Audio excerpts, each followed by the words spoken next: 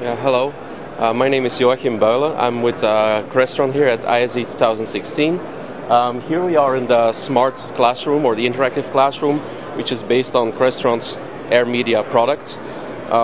This is simply a wireless presentation system. You can connect it to the network, connect the display through VGA or HDMI, and you can connect up to 32 users wireless. So here we have, as an example, 2 desks where students can bring their own device.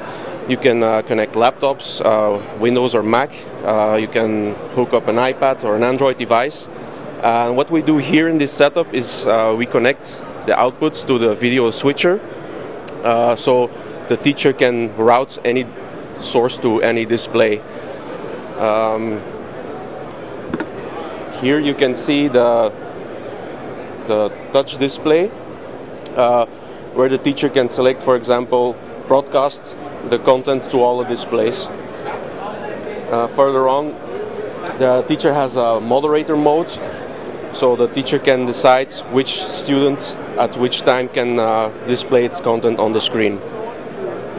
Alright, so you can find more information on Crestron's website, crestron.com.